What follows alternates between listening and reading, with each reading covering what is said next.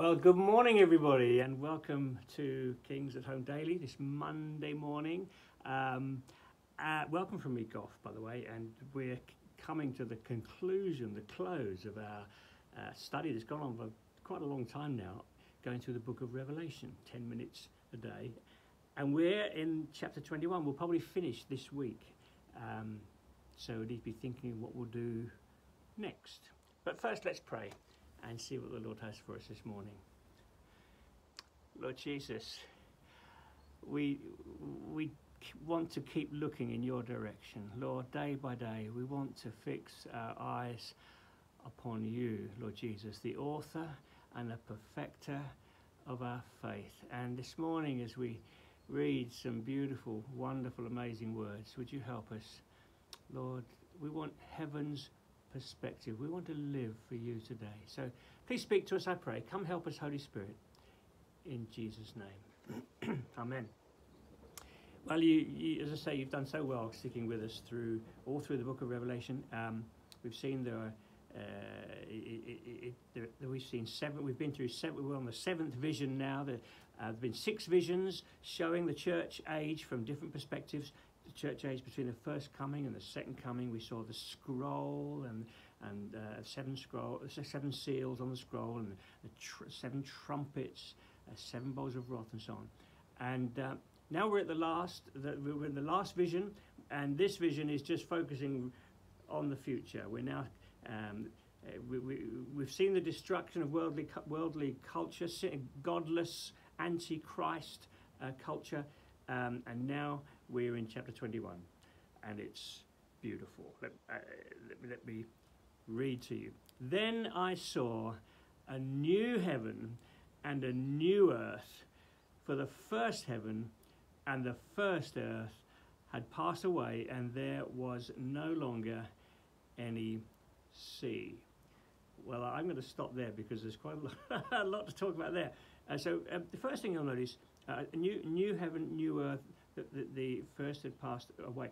In what sense is it going to be new? New heaven, new. When we talk about new heaven, new earth, in what sense is it new? Because in 2 Peter, he says something like this, verse 8. 2 Peter chapter 3, verse 8.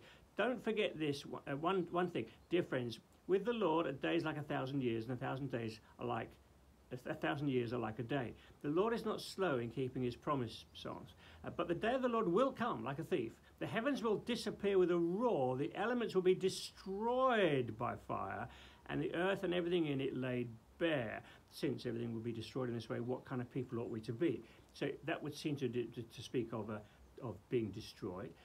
So what is our expectation? New heaven, new earth. Well, this week I'm probably going to read as much to you from The Last Battle, C.S. Lewis, as from the Bible. Well, no, I exaggerate. But because there's no one who really captures the essence of a biblical expectation quite like C.S. Lewis. So in what sense is it going to be new? Well, first of all, of course, don't forget that when the Lord created heaven and the earth, he looked on it and he said, each day, and it was good, it was good, it was good, it was very good. So there's something good and beautiful. And of course, Eden was where it all began, way back, at the beginning of time. And God created that for his glory. So what is there a continuity? I know as a child I used to have sort of thoughts of heaven and so on, quite scary. I didn't like the idea, sort of all harsh gold and so on, and no sea. We saw that, well, what on earth, what's it like? Well, of course, we've been saying through the book of Revelation that it's apocalyptic writing, which doesn't mean the way we use that word as scary, that sort of thing. Apocalyptic is kind of hidden. It's revealing things hidden. They were writing at a time of persecution, so they couldn't exactly say Rome's the problem and Nero's the problem. They had to write in a subtle way with caricatures and so on. And of course, the sea, we know in the Bible, there's lots of symbols in the book of Revelation. And the sea is a picture of sort of out of control, the enemy, sin, coming out, the beast coming out of the sea. So it's an image of the sort of the raging out of control sea, and it's now a sea of glass. So it's symbolic. I hope there'll be some sea there for some good sailing. So in what sense, when it says there, it will all be made new? Well, if you have read The Last Battle, you will know. You remember the story in the last battle. I can't tell you all the detail. I go it all away, but they go through a door. It's a stable door. Yes, you see the connection. They're going through a stable door and into a new world, and it looks kind of very familiar, but different. And let me just read you a few things from there.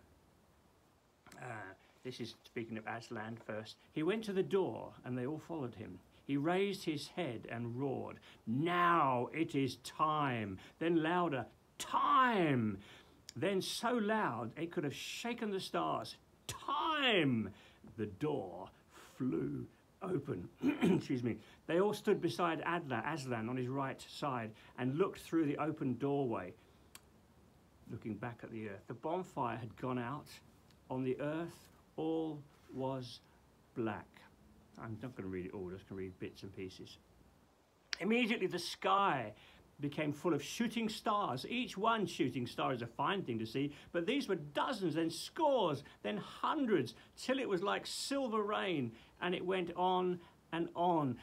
With a thrill of wonder, and there was some terror in it too, they all suddenly realized what was happening. The spreading blackness was not a cloud at all. It was simply emptiness. All the stars were falling. Aslan had called them home. It fires your imagination, doesn't it? It really does. Then the moon came up.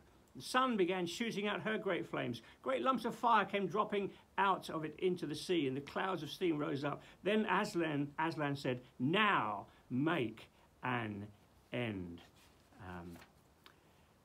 They walked away from the door. Let me just skip on. I can't read too much. Then I looked about me and saw the sky and the wide lands and smelt the sweetness. And I said, "This is a pleasant place. Maybe I'm come to the country of Tash," the most beautiful place that he could think of. And then Lucy says a few things. She says, "I bet there isn't a country like this anywhere in our world. Look at the colours. They're like ours, and yet they're not like ours. They're different. They have more colours on them, and they look further away than I remember them. More, oh, I don't know. More like the real thing," said Lord Diggory softly. "And it's also different," said Lucy. "The eagle's right," said Lord Diggory. "Listen, Peter, when Aslan said you could never go back to... He meant the old Narnia that you were thinking of, but that wasn't the real one. That had a beginning and an end. It was a shadow or a copy of the real Narnia, which has always been here and always will be. All of the old Narnia that mattered, all the dear creatures have been drawn into the real Narnia through the door. And of course, it is different as the real thing is from a shadow, or as walking life is from a dream." So I hope you got something out of that. So, new heaven, new earth. Yes, wonderful. New. Will it have likeness to the old? Absolutely, I believe it will, because the first creation was good. It was beautiful, and yet when all things are made new, I don't know. Is it a sort of a metamorphosis? I don't know. But it'll be new, beautiful, lasting, as hinted at there in the last battle. And so will there, people ask questions, will there be animals in heaven? Well, I think there will. Yes, I do. I believe that the beauty of the first creation will be part of the new creation, but it'll be different. Does that make sense? Goodness me, my time's gone. I've only done one verse this morning. So, folks, that's what we look for. That's Bible. That's Bible teaching. That's the creeds that we've said for generations. New heaven, new earth, and we're going to see what is the real focus as we go through this week. But Lord, thank you so much. You are the Lord of all creation. Lord Jesus, thank you. You reign. Thank you that it is your intention to make all things new. Thank you. We have a hope and a future. We are not hopeless. We're not left wondering what on earth the future holds. We thank you that in Christ we have a beautiful future. And Lord, I pray today, may we live with that sense of our great future in you. Lord, in these days of fear and confusion and uncertainty, Lord, I pray that we would keep alive in our hearts the beautiful, wonderful future that we have, knowing you, being with you, enjoying the beauty of your creation.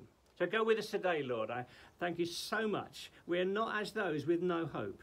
We have a wonderful hope in you. I pray, help us to live in the light of that today. In Jesus' name, amen. Well, I'll try and go a bit further tomorrow and read more of the Bible and less of C.S. Lewis. But I hope today was helpful. See you tomorrow.